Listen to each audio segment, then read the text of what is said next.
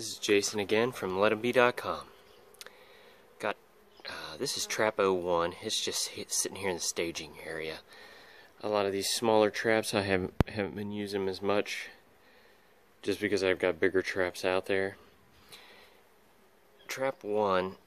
This is the first day I've noticed this, but this is heavy scouting, and it is already about 5:30 in the evening. I don't know if they're going to come today, or if they're going to wait until tomorrow to come.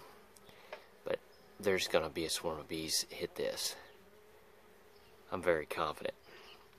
As you can see, there's bees everywhere in here. This is activity and behavior that I consider heavy scouting.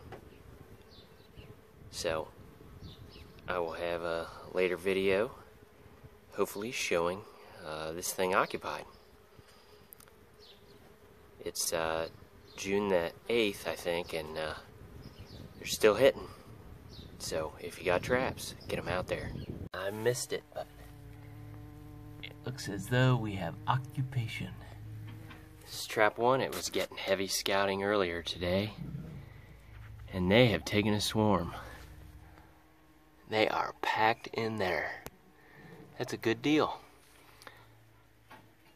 So I was away, had to go help my dad with some work tonight after supper. So they came sometime after, between 5 and it's 8 o'clock or 8:30 now. Kind of an outlier, but that's a definite hit.